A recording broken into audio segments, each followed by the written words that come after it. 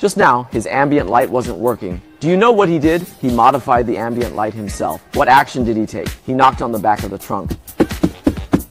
He tapped it twice. I don't understand why the ambient light isn't working. Can you take a look at it? Brother, based on your experience, please fix it.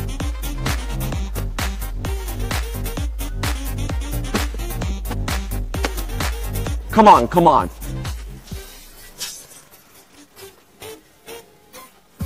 You are awesome. Did you fix it?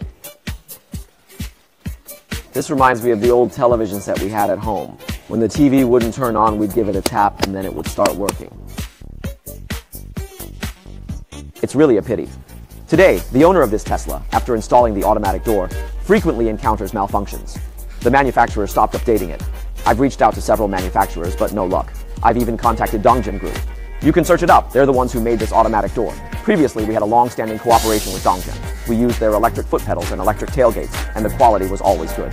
However, when it came to automatic doors, because of their smaller market demand and their focus on OEM manufacturing, they've stopped updating them. So I have to tell you, don't install automatic doors anymore. The owner has already come to uninstall them. This here is a component of the entire automatic door system.